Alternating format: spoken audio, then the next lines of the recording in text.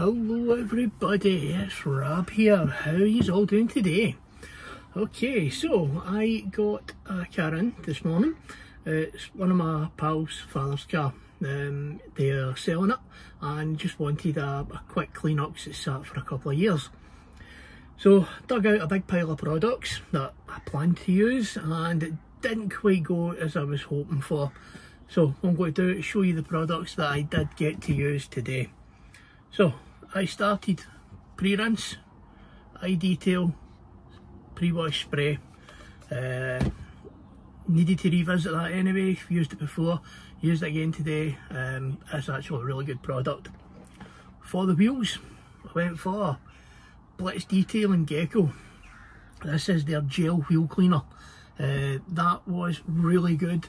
It actually drew a lot of dirt out of the tyres as well, which I was very happy with. And used with that as well is Blitz Detail and Fallout Remover. I didn't know what was on the car, what's been done with it, anything like that at all, so I was just going in as I would blind really. Okay, so after we've done the wheels, we go on to the bodywork. So for the snow foam, I went for Infinity Wax Power Foam Snow Foam. This stuff is amazing. It doesn't need a lot and it lasts quite a while. And then for the bucket, I used their wax off shampoo. Again, didn't know what was on the car, thought it would be best just to try and strip it back a little bit.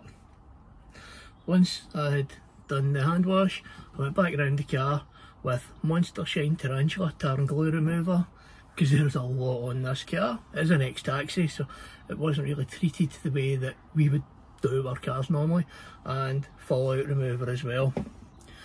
Once that was all done, I did use the wax off shampoo bucket and the power foam again, and I used my clay mitt. Just the paint felt a little bit rough, and I've never really had a car to test it out on like I wanted to, so gave that a go. That actually worked really well. That is the 3M mitt that I've got. After that we were done, I have, it's here, for the tyres, the Detail Kitchen Red Berry and Licorice Scented Tyre Dressing. That was actually quite nice. And for the glass, Blitz Detail and Optic. That flashed off really quickly. Really nice glass cleaner there. And a little bit of protection for it. The car's going up for sale this weekend. Hopefully it won't be about for too long, but we treated a little bit of dual detailing flex. Dual car care, my apologies, flex. 5 millilitres into 250 millilitres of water. This stuff's going to last forever at those kind of dilution ratios. So let's get to the next part of the video, and we'll get the buckets all set up and then we'll get into cleaning the car. So I'll speak to you all soon.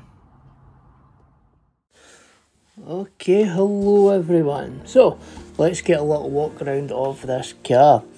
As you can see, the car's sat for 2 years. It is ex-taxi, 130,000 miles on the clock. Belongs to my friend's father. Now the car itself has been sat outside my pal's house for 2 years and it shows. Now, with it being an ex-taxi, it doesn't get the care and attention that we would all give our cars on a weekly or day-to-day basis. When we're looking through, there is dirt in places I didn't think dirt could get to in cars. Along we've got cobwebs, along the top seals or between the glass and the panel work.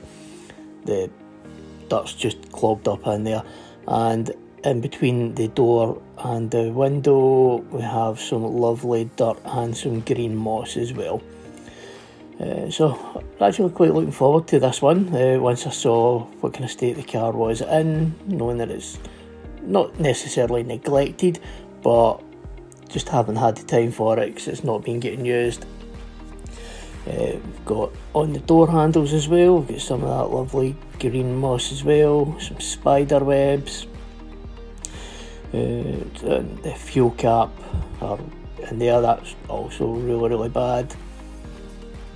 The wheels are actually in okay condition, but the brake dust that's been gathered up on them was quite intense, and along the panel gaps as well for the dirt sitting and some more moss. The roof has some bird droppings that have etched in so badly that they are going to need wet sanded out. The car is up for sale, so it wasn't really something we were going to get into. And the gaps between on the back window and the roof, again, a nice little dirt build up. As you can see there, some beautiful swirl marks left from one or some of the previous washes, and handprints on the back of the car from either makeup or suntan lotion. There was a lot of tar on this car as well. It just doesn't go through the same process that we'll all do to our own vehicles, or if you're a detailer or valeter, what you would do for your customers.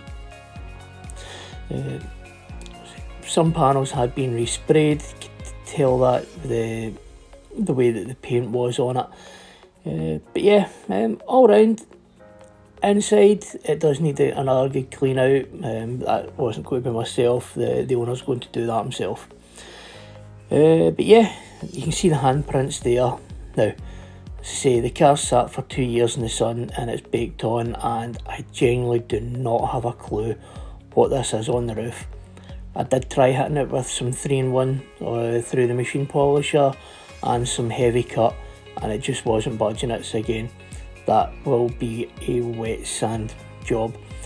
Did get one of my pals who was passing by to pop in. He owns a local business. Shout out to Shire Shine here in Dumbarton, Big Andy. He even tried some of his cut compounds and it just wasn't touching it. So that's how we came to the decision that it's going to need wet sanded, but again, car's for sale. Right, so here we go, shampoo time. So this is the Infinity Wax Off. Now, it is 100 millilitres of product into your bucket.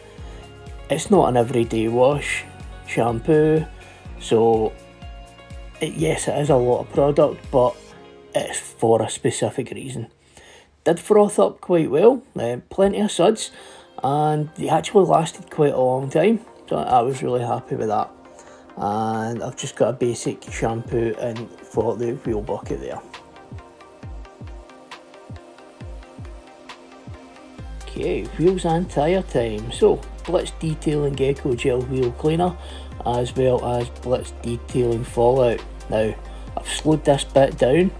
I used not the trigger that came with it, so I just grabbed one off the shelf, and as I was using it, the trigger fell right off of the bottle. So I had to run back to the shed and grab another one, and here we go. So the fallout remover reacted pretty quickly, got plenty on there, and the Gecko Gel Wheel Cleaner done an amazing job on the tyres. Did hit them twice all around the vehicle. And with the detailing brush and the barrel brush, get it all scrubbed out. These things came up beautifully. Catch yous in a moment.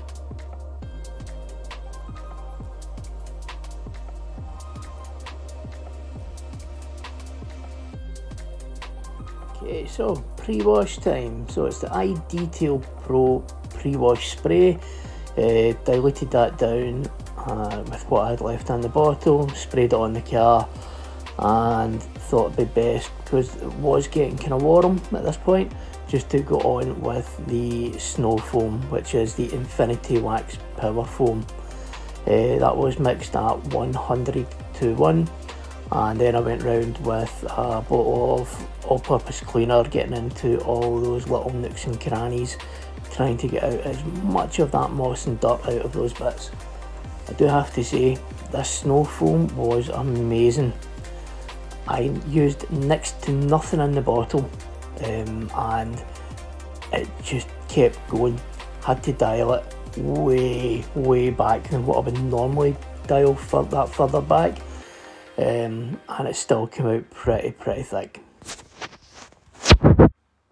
Okay, time for the hand wash. So, Infinity Wax Off Shampoo, very sudsy, it just glides over the panels, very slick, sleek, but you know it's doing its job because you can feel the difference once you've moved over the panel. I have used one of the other shampoos called Pure. That itself, very similar effects without the wax stripping capabilities, or the protection stripping capabilities. But all round, a really nice shampoo to use. It's not one you'd use every day or every week, probably once every blue moon. Okay, so not something I normally put on camera, but when I lifted up the boot, when I was looking around the car, these were exceptionally bad, so thought I would just give it a little go.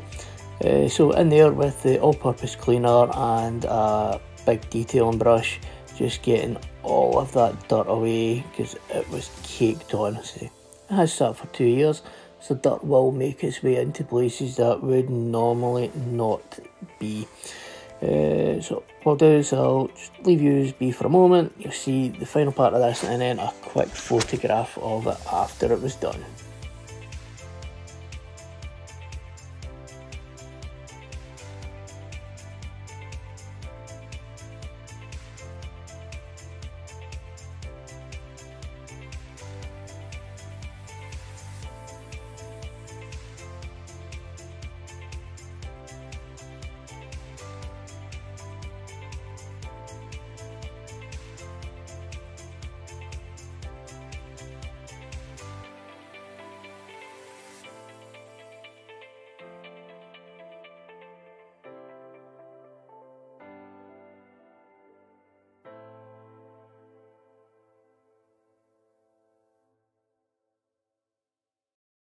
Okay, so Taran glue remover time. We're using Monster Shine Tarantula.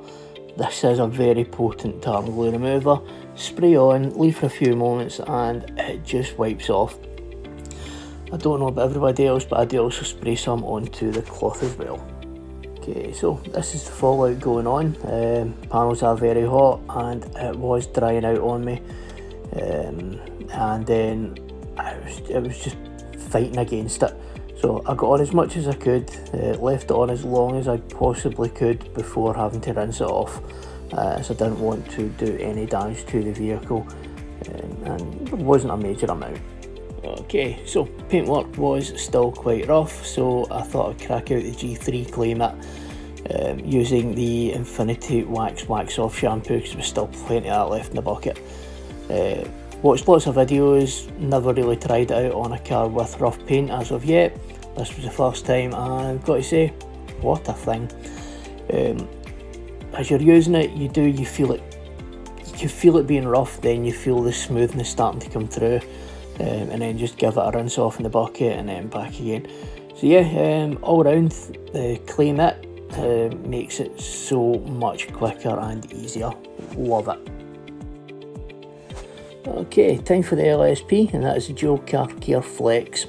5 ml to 250 ml water, let it sit for a few minutes and rinse off. While it's rinsing off, in the background is my pal's van, work van. That's Shire Shine here in Dumbarton. You can get them on TikTok, Instagram, Facebook, all the usuals.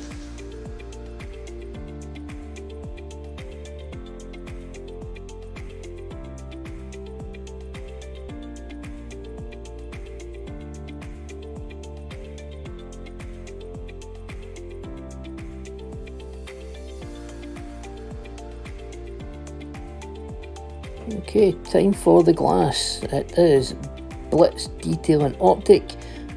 For this, when I remember to open the bottle, couple of sprays, don't need a lot, and off and on, flashed really nicely. I was using a Auto Bright glass tool, but these things are absolutely huge and they're good when they're crunched up, but flat out just grab, and then I tend to fold mine over and over and over again until you see it there, till you get a kind of perfect size. And once you've got that perfect size, it's actually really good. The glass cleaner, I say, inside and out, flashed really well. Quite a good little glass cleaner. Very happy with it.